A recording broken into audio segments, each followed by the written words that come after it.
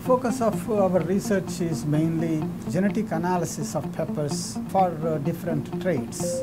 The peppers worth about $500 million national income in United States, and United States is second most largest export of peppers across the world. So we thought there is not much research going on in peppers. Using next generation sequencing technologies, we could develop a huge genomic resource.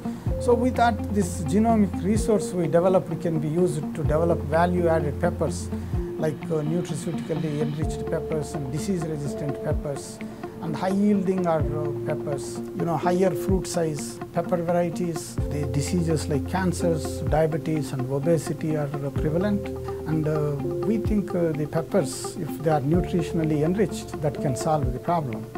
So we are screening right now all the collections for various nutrition components like beta-carotene, vitamin C, and lycopene, and all other flavonoids.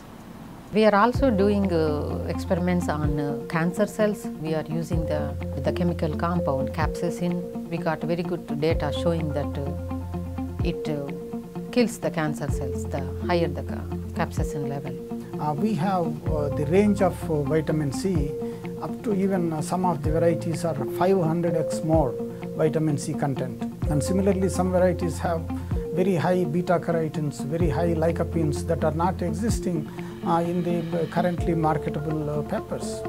So if we identify the genes for these nutritional components, we can centralize those genes into locally adapted cultivars and make them really enriched. I am trying to develop the one which is suitable for West Virginia, having all these added nutrition benefits, so that small farmers can grow here locally.